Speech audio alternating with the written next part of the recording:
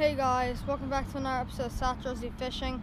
Today I'm going to be doing a review on the missile baits D-bomb, the regular size, not the baby. And before I start this video, if you guys have Instagram, definitely go check out Missile under Missile Baits and also Missile Jigs. Go give them a quick follow.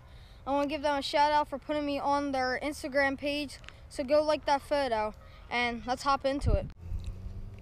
Now for the rod, the reel, and line, what I would suggest is the Garcia Revo SX in a 6:4 gear ratio, and then I have my Garcia Toss 2.0 rod in a 6'6" medium heavy. And now I'm going to show you how to rig this. I have my little stash right here, and what I like to do, I have a little 1/8 ounce weight, and you could peg this if you want, but I'm not gonna peg this right now. So what you want to do is get your line and your weight and just thread your line right through the weight. I'm using a lead weight just to save a little money on it.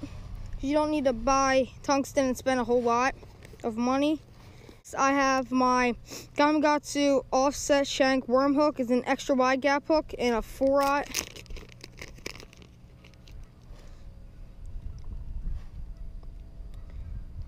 And how I like to rig it is I'm just going to tie on the regular polymer knot, which you go through like that. Then you make a little overhand knot, and I usually keep my pinky right there, so the line doesn't go through and it already cinches down before you get your line through the back of the hook. Now what you want to do is bring your line back up and just pull it real hard so it doesn't end up slipping. And then what you're going to do is get your multi-tool or your knife or pliers or braid cutters and just cut your excess line off. And this is what your finished product is going to look like with the weight and the hook. Now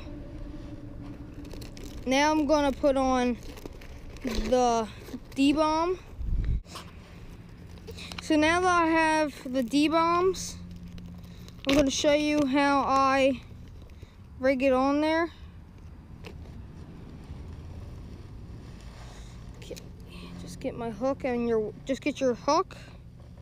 And what I like to do is hook it right in the middle, go down until you can't see where it goes straight anymore. Pull it out, thread it up there, and then you're going to line your hook up with the D-bomb. Show it straight, and that's what your finished product should look like. And that's what it's going to look like. And my favorite color to use for this is black and blue flash, or bruiser flash. And I'm going to show you guys what it looks like in the water.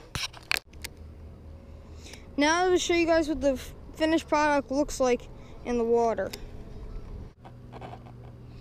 So you can see it just hops nice. I like it because it's like a beaver style. It is a beaver style bait, so we use this around grass and stuff like that. Closer up.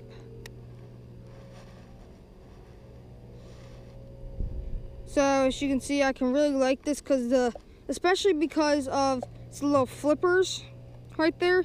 Those are very nice. And also kind of feel the flippers kicking. And I would really recommend just Texas rigging it just like this. What I do also sometimes do is I put it on a jig and use it as a trailer. I cut it down a little bit or I will buy the baby D-bomb, and that works fine too. But I like the full-size bear just to get some bigger bites.